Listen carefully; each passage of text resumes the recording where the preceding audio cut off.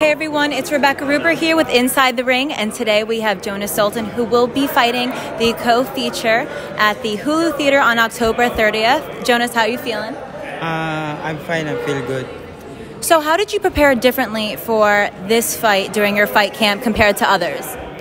This fight is I prepared so well. I trained so hard for this fight because I want to win this fight, because this is a big opportunity for this upcoming fight and looking for next world title fight. What is your game plan going into Saturday night's fight? My game plan is to stick to my plan, to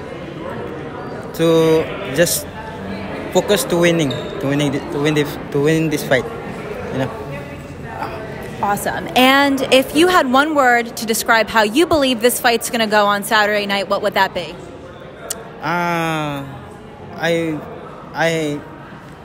prepared so well, so I can win this fight.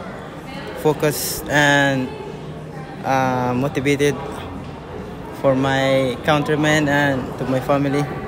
So this fight is gonna be good and great fight for me and to Caraballo. Do you have any words to the fans back in the Philippines? To my fans in the Philippines, let's support my fight, and